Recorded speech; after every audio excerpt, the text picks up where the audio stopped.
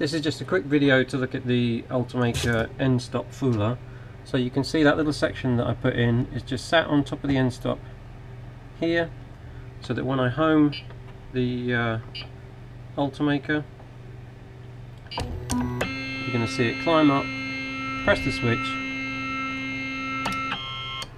and that little 3mm offset just means that the glass plate doesn't hit the nozzle. So just to clearly illustrate it, this is the little end stop fooler coming off. It's just held on with a little bit of plasticine.